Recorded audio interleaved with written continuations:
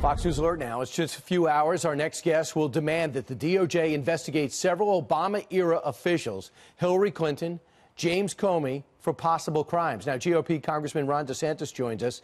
He's on the House Judiciary Committee. He talks about the exclusive details. So what's in this referral? You actually break it down very simply. You got some big-time questions and statements. For example, former FBI Director James Comey, his recommendation to draft a letter in the spring before the July sit-down with Hillary Clinton not to press any legal charges because intent was already found out.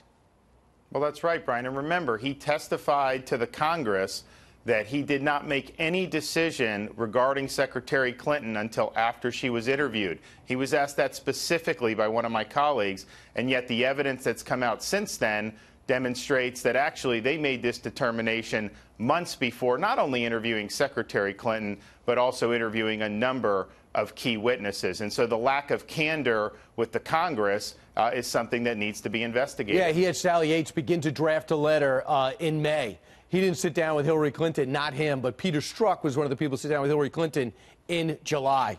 Unbelievable. Former Secretary of State Hillary Clinton for disguising payments to Fusion GPS on mandatory disclosures to the federal election. How did she list it?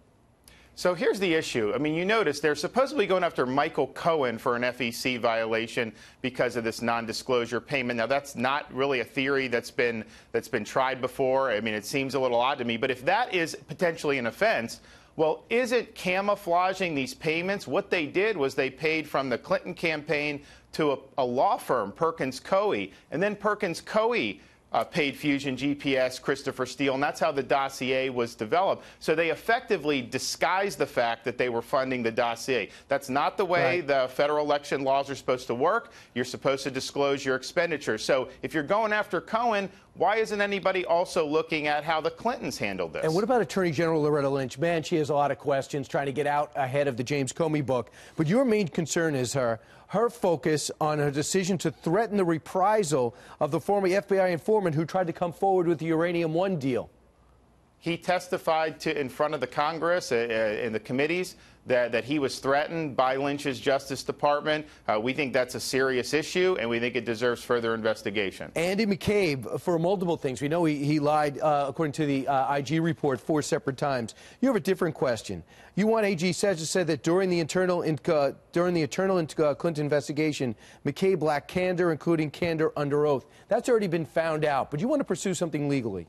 So here's the issue, Brian. If they're going to go after people like Michael Flynn for a false statement to the FBI on really a tangential fact that wasn't material to any criminal offenses, but yet you have the deputy director. Remember, he initiated the investigation of Mike Flynn. You have the deputy director lying under oath. Is there going to be a similar case brought against him, or do we have 2 different sets of rules for people? Peter Strzok and Lisa Page still on the job. It was Strzok that talked to Flynn. It was Strzok that talked to Hillary Clinton. You have problems with him. Not only that he's full-time employed, but he's got some questions to answer.